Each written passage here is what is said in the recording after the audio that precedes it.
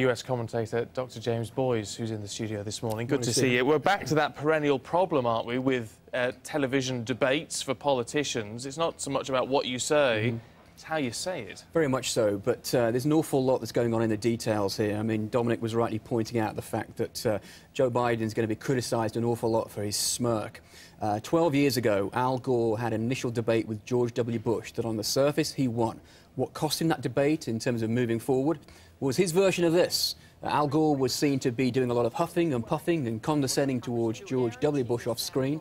And in a split-screen performance, you saw Joe Biden grinning and smirking when the discussion turned to casualties in Afghanistan and matters which really should have been taken far more seriously. So silly little things like that can really play an awful lot of traction with regard to these debates. And what about this perennial issue of looking directly at the camera, by which you end up looking directly at the people at home, at the voters? Yeah, I mean, we learned all this here in the UK from Nick Clegg, didn't we? Absolutely.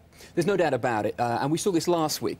In the closing remarks, the candidates are expected to look the American electorate dead in the eye and ask for their vote. Barack Obama failed to do so until the last moments of his debate last week. The Vice President again failed to do so. And yet, look, we have a classic example here of exactly how to do it.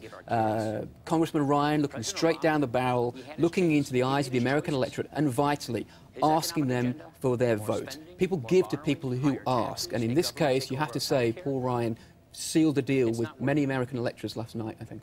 What about the policy detail in all of this? Joe Biden, we know, is a foreign policy expert. Paul Ryan isn't. He's not, and that came through very clear last night. The two main areas were clearly on foreign policy and domestic welfare. And in both cases, you saw both men very much playing to their strengths. Joe Biden stressing his foreign policy experience, focusing upon that side of things and doing rather well, whereas you saw Ryan very hesitant on that area, much happier on welfare. Whether one agrees or disagrees with their interpretation of policy, there's no doubt that they had their areas of strength and played very much to them last night. So we're back to the old situation then, where it is performance that matters more than anything else in this. It is, I'm afraid, but that was true going in. And what both men needed to do last night was try and keep a sense of momentum going. Clearly, it was very important for the Republicans that they maintain that momentum that Mitt Romney picked up last week, and that Joe Biden do his very best to help his boss, Barack Obama. Has he done enough? We shall see moving forward in the coming weeks. Fascinating stuff. We'll be talking to you again, I Look know. Forward to it. James, Thanks, thank you. Cheers.